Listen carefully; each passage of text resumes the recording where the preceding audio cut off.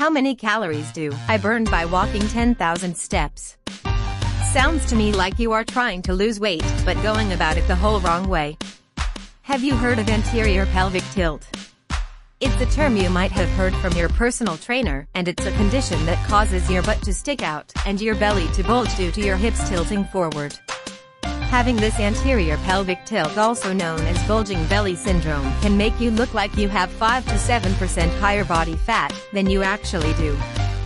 That might be hard to imagine, so take a look at the pic below.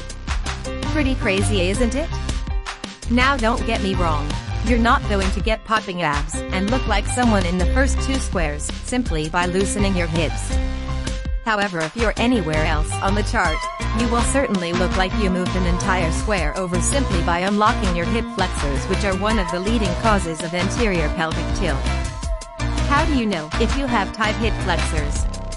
If you sit a lot and have a belly that protrudes, I'm 99% sure you have tight hip flexors.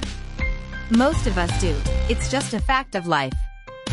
There is a 15-minute solution that can reverse the damage of sitting and tucks your stomach back in, which can be found at the link below. I highly recommend you read the article word for word. Click here to look 5 to 7% lower in body fat.